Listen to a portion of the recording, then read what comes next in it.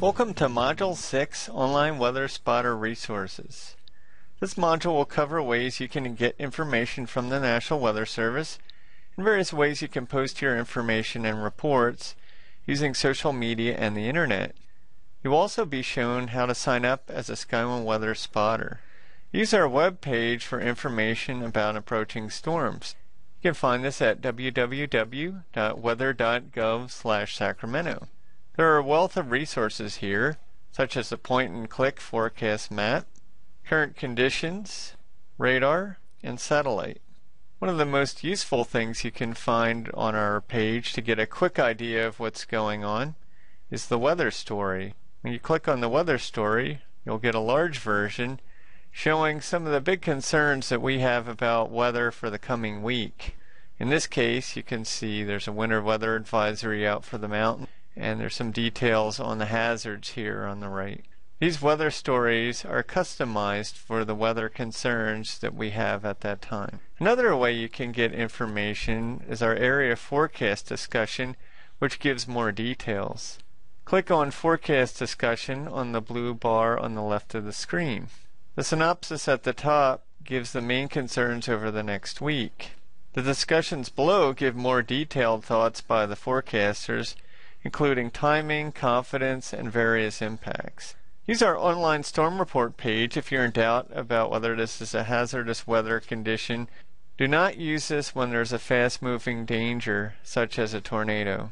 Click on the Weather Spotters link on the blue bar to get to the Weather Spotters page. The Weather Spotters page has many useful links, such as educational resources, the link to the Spotter Report page, and the Spotter checklist. When you've completed this course, take the online spotter exam at the link below. This is a brief, non-technical exam which will remind and reinforce some of the details you have learned in this course. When you pass the exam, we will be notified. You'll be given a personal spotter ID, added to our database, and mailed the spotter package. The spotter package will include a certificate with your ID, the Weather Spotter Guidebook, the Spotter Checklist, and additional resources for you to use. You also get our toll-free spotter line, which you can use to contact us with reports.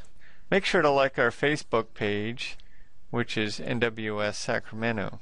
It is a great source of information from the National Weather Service, and is also a way that you can interact with forecasters. You can post pictures and weather reports here, as well as ask weather-related questions.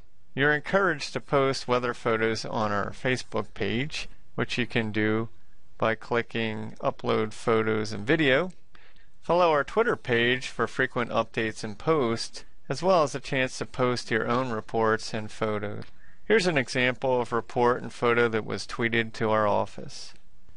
Common hashtags we use are #CAWX and #Sierra. Wireless alerts can come over smartphones for some events such as tornadoes and flash floods. If you'd like to do daily measurements of precipitation, you're encouraged to join the volunteer CocoRa's network. You can find out more about the site by going to www.cocoras.org. The CocoRa's program is the Community Collaborative Rain, Hail, and Snow Network. CocoRa's is a community of weather observers all across the country who report rainfall, hail, and snow. These reports are all put through the online website. Go to www.cocoras.org and see if you may be interested. The National Weather Service, TV meteorologists, and other forecasters use CocoRa's data to enhance their warming and forecast programs. This concludes National Weather Service Sacramento Online Weather Spotter Training. If you have any questions or concerns, contact me at eric.kurth@noaa.gov or a warning coordination meteorologist, Michelle Mead, at michelle.mead@noaa.gov. Thank you very much for watching these presentations.